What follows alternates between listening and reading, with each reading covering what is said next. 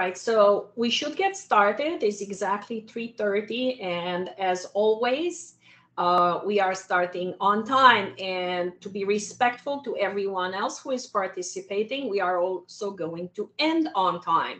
So this will last exactly 30 minutes and not a minute over. If for some reason in the meantime you have questions and we didn't get to your question, please make sure you leave it there. We are going to send you a copy of the recording, and we are going to address your question nevertheless, even if we have to email you the answer back afterwards. So welcome, everyone.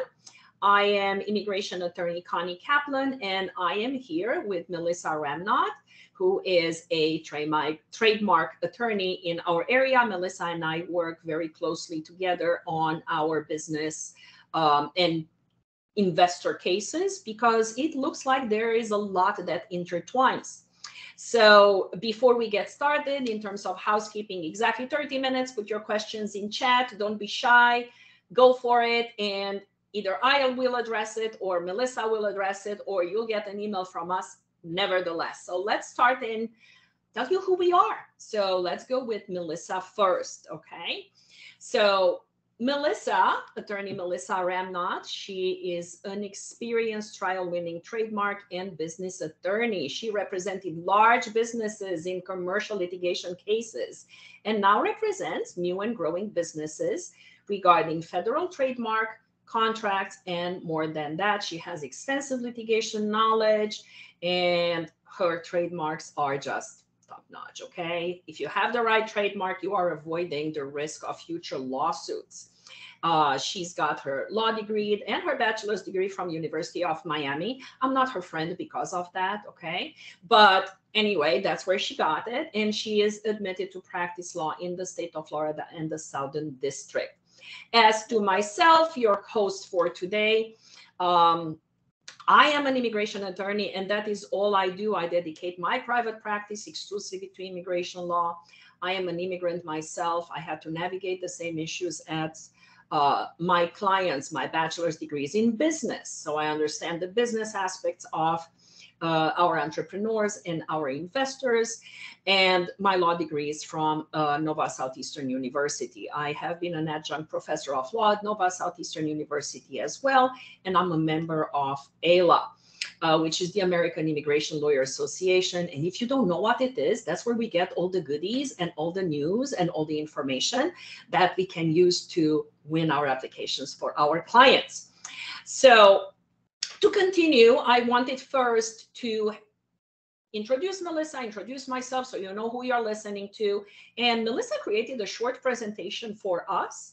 So we are going to get started on that first, so you have a little bit of basics, and we'll take it from there, okay? So Melissa, why don't you get started on that? Yes, thank you so much, Connie. I'm so happy to be here. So business law can be a confusing subject, but if we break it down into categories, it can be easier to understand. The four main areas are trademarks, entity formation, contracts, and copyrights. I'm going to go through entity formation, contracts, and copyrights very briefly, and then focus on trademarks because that's the most important in my opinion. And so I help business owners legally protect their business.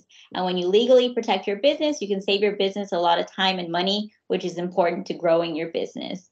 And in addition to having 10 years legal experience from working with companies all the way from startup contracts to litigation to restructuring and bankruptcy at the end, I also have practical experience because I opened my own law firm. So I know firsthand the importance of business law. And just a little bit of background, I opened my own law firm so I could have a flexible schedule and spend more time with my family. And so we will get started with trademarks. And so trademarks are the most important aspect of a business. A trademark is a brand identifier. It is a name, a logo, a slogan, anything that identifies your business as the source identifier. And a trademark, it is important because of the process. So the trademark process is 2 steps. So step 1 is the trademark clearance search. And step 2 is the trademark application. The trademark clearance search, which is step 1, is your due diligence. You want to make sure that you reduce the risk of getting sued. You always need to start with the trademark clearance search. Having a domain name or an LLC is not enough.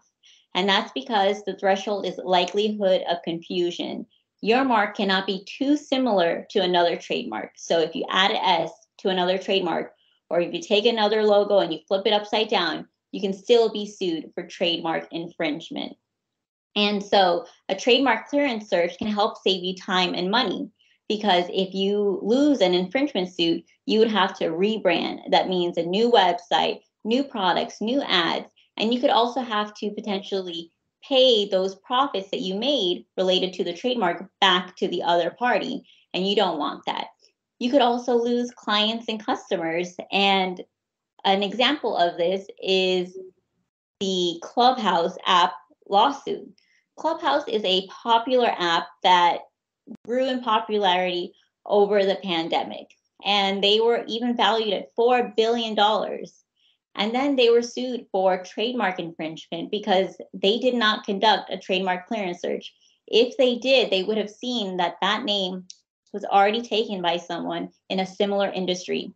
And so they were sued, and they lost a tremendous amount of valuation almost immediately. They settled confidentially. We don't know whether they spent millions or billions to make that go away. So learn from them, do your due diligence, do things the right way. Step 2 is the trademark application process.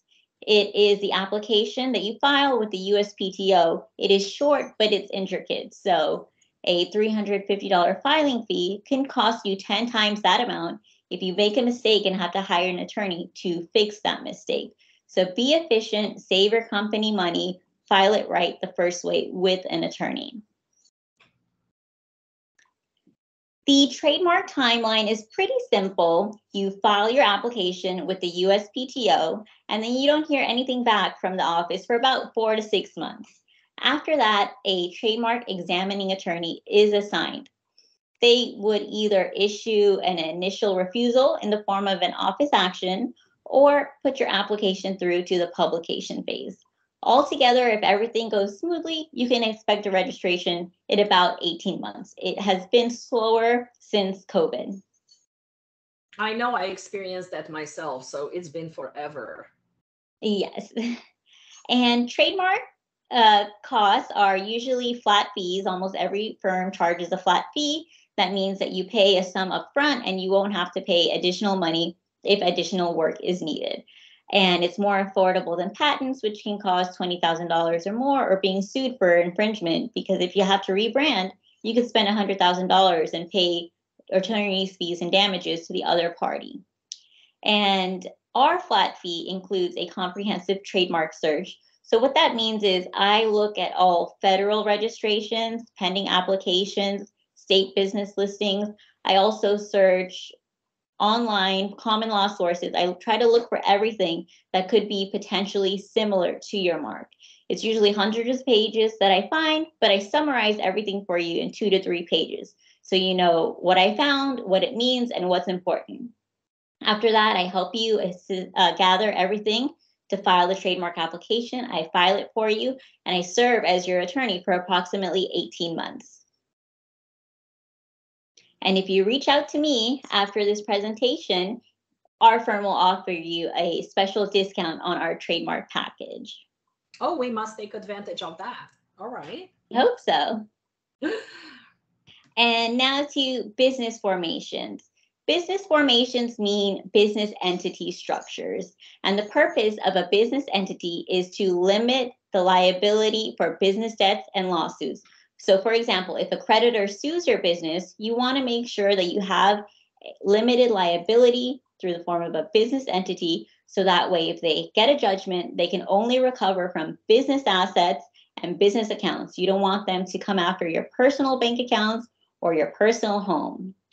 And these are the 4 main business entities: sole proprietorship, corporation, partnership, and limited liability. You'll get a copy of this after the presentation, but basically a limited liability company is the best entity for a new and growing company because it offers strong liability protection with minimal formalities. And you can always change later on if you want to start issuing shares.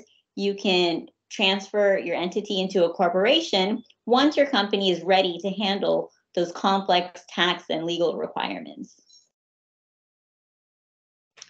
And so in order to protect your limited liability, you have to maintain certain requirements, such as filing your annual registration, keeping business contracts and assets and liabilities in the business name, following your operating agreement if there is one, and not commingling personal and business funds. So if you have a business credit card, use it only for business matters. If you have a personal credit card, use it for only personal matters. If you don't do this, the court can find that your limited liability status is void, and a creditor might be able to recover from your personal business accounts, and you do not want that. Okay. Oh, we have one more section. Okay. Yes. Briefly, contracts are very important because they set the expectations and agreements between the parties. You want to make sure there is minimal misunderstandings. A contract is also important because it lays out that any liability will be a liability of the business and not the owner personally. And when you have contracts, you don't need to reinvent the wheel every time. You can have an attorney create a template for you that you could use in the future for similar dealings. And these are some of the most common contracts that I've seen. Independent contractor agreement. This can be used if you're hiring a third party to complete a service for you and they are not your employee. A copyright assignment agreement is, for example, if you hire a graphic designer to create a logo for you, you want them to sign this because you want them to transfer those copyright rights to you, because whoever creates something owns it. And when that graphic designer creates it, they own it until you get them to assign their rights to you. And you, as a growing company, want to own all of your intellectual property. The operating agreement is a contract between the owners that states how the company will be run. And lastly, the client services agreement is a contract for your business's own clients and customers. It sets the terms for payment, refunds, miscellaneous things like cancellations and licensing. So thank you for all this information. We had, there you go with copyrights, but before we get to copyrights, we had some questions that came from the people who registered to the webinar ahead of time. So before we get to copyrights, I'll ask some trademark questions, all right? So how can trademarks save money for a business owner? So I guess a Clubhouse is the most recent example that I've seen. So when you do your trademark clearance search, you're minimizing the risk of being sued for trademark infringement. So if you start off one day and maybe you're living under a rock, you didn't know Starbucks was already taken, you come up with the name Starbucks and you get sued, you could have to, buy a new domain name. You have to print all new labels for your products. You have to file a new trademark application for that because you didn't take this time to do the first step, which is a trademark clearance search. And so that's how you can save money. Okay. And the trademarks clearance search is not a Google search, right? Let's be clear. Right. It's not a Google search. It's more than a Google search because you have to understand what the examiner will be looking for. They're going to look for anything that's too similar. So you can put in your Google search, but it may only pull up something that's exactly the same. You also have to search for things that are too similar to what you're looking for. And searching the state business listings for all 50 states could take you a year to do what it could take an attorney a week to do. So you might be able to do it, but then again, you're wasting your own time and money where you can get it quicker and faster from an experienced attorney. And we have been through this process with some of our brands or for some of our clients, and everybody thinks I'm just going to Google, and if there is no other business that comes up with my name, I'm good to go. And there are multiple levels. It could be a DBA. It depends on the state. It depends on the country. It depends on the location. It depends on the type of business and the industry. And it's not just as simple as just the domain name or just the logo. So people forget that important part, and then they start a business. Next thing you know, they can't even get anybody to their website because it conflicts on the DNS settings, right? Which is internet. Yes, and if you just do a Google search, you may miss a company that intends to use the name in the future because the trademark office lets you file applications for when what you intend to use as a trademark. And so if you don't check that, you could be missing out on a company who has priority because they filed their application first. Yes, exactly. What is the difference between what trademarks protect and what copyrights protect? So copyrights protect creative works and trademarks protect brands. Sometimes they overlap, as with the case of logos, but if you have a company name, so for example, if we called our company Melissa Connie, we could trademark that as our brand if it wasn't already taken, but we wouldn't be able to copyright it because the copyright office might not think that that's creative enough. There has to be something more than mere fact. It has to be a creative entity aspect. Okay, and the reason this is important for our immigrant entrepreneurs who are looking to get investor visas into the United States, the cost that is associated with getting the copyrights for the content, getting the trademarks for the logos, the brand, the domain, and all that, those are considered as part of the investment. And the legal fees associated with it are considered part of the investment. The costs, the creative costs associated with creating the logo, with doing all this, it's part of the investment. And in some cases where we have entrepreneurs who are in the tech arena, if they are creating an app or they are creating a software or a platform or a program that runs a certain way, there is also they can get protection through a patent. It depends on the proprietary system, proprietary whatever it is, if it improved in the previous trusts. All those costs, no matter how large or limited they may be, they are considered part of the investment.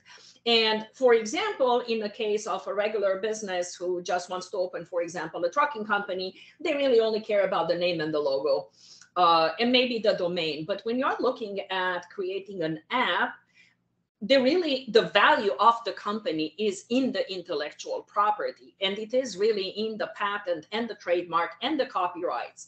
And that is really the value of the company. It really is the value in the patent and how sellable that is, right? Exactly. You want to make sure that you protect this on the front end so that way you can reduce the risk of having to sue to enforce it later on. And once you have these registrations for copyright, patents, and trademarks, it makes enforcing it a lot easier and cost efficient than if you did not have it. And can you file a trademark application even before you start the business? Yes, these are called intent to use applications. So if you come up with a great company name, but you didn't launch the business yet, but you're going to launch it within about a year and a half, you can file a trademark application, and it's called intent to use application. And that will give you priority. It's kind of like your placeholder in line. So if somebody comes along and starts the business and file it after you, you still have priority because you put that application in the first place. And how long does a trademark last? I mean, I know you get priority, so that's on the front end, but how about at the end? So a trademark, it lasts as long as you keep using the mark. So you can get trademark protection forever. You just have to make sure to keep up with your certain annual filings. Between the 5th and 6th years is the first time you have to file a renewal. After that, you have to file a renewal between the 9th and 10th year. And then after that, it's every 10 years. Unlike copyrights, which is generally the life of the author plus 70 years or 120 years from creation, trademarks can be forever. Okay, so if you write a book, that is copyright, that is life of the author versus something like a trademark. Got it. Okay, see, even I'm learning something, and I'm learning every day. So thank you for that, Melissa. So a couple of other questions that came in. Do they really need a lawyer to trademark? A lot of people, they may not want to have a lawyer, but it can be the most cost efficient way. You don't have to have a lawyer to represent you in a criminal trial, but do you want to take that risk? Do you want to take the risk of having to file 10 trademark applications before you finally get it right instead of hiring a lawyer for a fraction of that price to do it right the first time and to let you know what else you need to protect? They can give you an umbrella overview instead of a narrow focus that you may have if you're not in the industry. It's very interesting you mentioned that, because in immigration, we get that a lot. Oh, I'm just going to fill out some forms. And it's never, ever about filling out just some immigration forms, ever. Nothing about immigration is the forms. If there is one word on that application that you do not understand, then that's it. You should stop. There is an advantage to hiring a lawyer for these types of processes that may seem very intuitive and very easy in the beginning, or to the average business person. But it is never like that. I mean, most of our business, bulk of our business, is really people who have tried to do it on their own the first time, the second time, and they failed. And the cost of even trying to fix that, if there is a fix, because in some cases with immigration is once you're done, in some cases they run out of status. There are so many other issues that we need to overcome, and the cost is not even an issue anymore. They have to pay so much more, and they lost time, they lost money. The delays and the mistakes that are happening are just cumulative at that point. Right. It's not something that everyone understands, but we try to put these videos out there as much as possible, so that way people know that when you do it most efficiently, you are saving money in the end, even though it looks like you're spending money to do it. And so go ahead. I was going to say, a question that I get oftentimes, because I do a lot of business with the Caribbean community and immigrants, is what options are available to people to use businesses as a means to immigrate to the country? Great question. And generally speaking, okay, they can come as employees, but those would be employment based, and it's not what we are talking about. We are talking about investing into their own business and coming to the United States and opening their own business with an investor visa to start and work in the United States. And they generally have three options, okay? One is E1 or E2, so that is E1 for treaty traders, which have trade with the US government. And second is treaty investors, E2. Then we have L1 in case they have already a business outside in the United States and they want to open a subsidiary or an affiliate in the United States. And of course, we have EB5, and that has two different options where the dollar amount for the investment is significantly higher, and they need to either invest, generally buying shares, so to speak, into a regional center such as a hospital or a mall, or where their investment is being pooled, and as a result they are creating jobs and they can get permanent residency. Some of these options do lead to permanent residency, and some of them not, but they can be renewed for 20-something years. I have a business client that has been our client for over almost 20 years at this point. We inherited them, and they are on E2. I mean, their children were born here and they are over 21, and they are sponsoring the parents at this point. Of course, the E2 visa requires that we do have a treaty with the other country. The L1 doesn't require that, but you still need to have the business abroad open while you are running the L1 here, the subsidiary or affiliate. Of course, this is very generic and there is a lot more involved. And since you asked that, one of the common questions is, well, how much money do I need to invest? Okay, and that comes up all the time. Well, it makes a difference, okay, what kind of business you are going to open. If you're developing an app, it's a different investment amount than it is for, say, a coffee shop, than it would be for a manufacturing plant.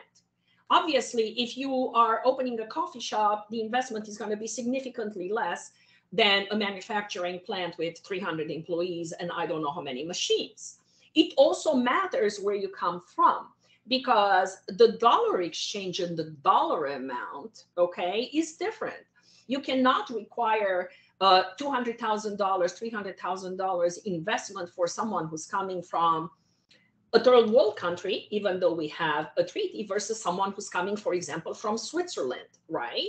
Because the value of the dollar is different. So there is no dollar amount that is specifically written in the statute that is required. It is always based on market research by the location where the business gets open, country of origin, where you are applying in the United States or abroad, type of business, number of employees, and so on. So since we have 5 more minutes left, I have 2 questions I see in the chat. First one is from Esteban, who says, do I have to trademark my business if I wish to take it to the US? You can trademark your business in the US first, and then you can apply to have that trademark in the other countries. So the US is part of a treaty with about 100 other countries. So oftentimes people use a US trademark as a jumping board or a spring to get trademark registration in another country. Okay, great. See, I didn't know that. I learned that too, which is why we talk all the time. And then I have a question from Juan, but I guess that question is for me. It says, can I apply for a green card if I own a business in the United States? I am from Nicaragua. Well, first, if you want, a green card implies permanent residency. So we are already not looking at E1, E2. We are limited to 2 options. L1, assuming you have a business abroad that has a subsidiary or an affiliate in the US, and I don't know what your business structure is in the US. Or if you invested over $1 million, it's a dollar amount, 1.050000, okay, in your own business in the United States and have at least 10 employees, and all those funds came from abroad, or you reinvested money from your business in the United States in the business until you reach that dollar amount, then yes, you can apply for a permanent residency in the United States or a green card. Sometimes, depending on your family situation, your education, your experience, your background, the revenues of the business, number of employees, and so on, you might have other options. So it's always good to book a consultation with an experienced immigration attorney and discuss all those details. More often than not, we actually find options through the spouse or find a roundabout ways to get a green card that doesn't even involve the business. So you never know. All right. So we have 3 minutes to go. 2 other questions that they had was, can I bring my family if I come to the United States as an investor? And in most cases, yes, you can. Your family can come. Your spouse also gets, for most of these visas, your spouse also gets a work permit and a social security number. So they are able to work for another employer, or they can work in your business. You, however, are limited to the business. And the children can also come, and they are eligible in general until the age of 21. And can business owners become US citizens? And yes, they can, as long as they first become permanent residents or get their green card like Juan was asking. Okay. There was one other question that we had for you, Melissa, and I know we're jumping back and forth, but I'm really trying to squeeze in as much as we can in this 30 minutes and answer all the questions. And there was one more question. Do you need to file a separate application for logo and the business name? That came before. Okay. The trademark office requires you file a separate application for the logo and a separate application for the business name. But if you have different categories, say you have a restaurant, you also have a bookstore or an online blog, you could file those categories within the one application for the logo and the one application for the name, but it's separate applications for the name and logo. Great. So, Melissa, thank you so much for giving us all this information. I did learn a couple of things. If somebody wants to reach you, how do they reach you? They go to trademarknearme.com, which redirects to mdgrlaw.com, which is my initials, Melissa Diane Gulsaran Ramon. So it's trademarknearme.com? Yes, trademarknearme.com. See, I should have done that to myself, immigration near me. Well, I didn't. So in my case, it's ConnieKaplanLawyer.com. So it's my full name, lawyer.com, or 954-357-0957. Thank you, Melissa, so much for being here with us. And thank you all, 3 of you, 4 of you, 5 of you who attended. I can't see the number of participants anymore. We have more people registered. You are going to get a copy of this recording. And by all means, if we can address any of your questions, please feel free to reach back to us and ask us those questions, and we'll be more than happy to address them or book a consultation with us. It's money well spent. Pleasure seeing you all. And good to see you, Melissa. We'll chat soon. Okay. Take care. Bye-bye.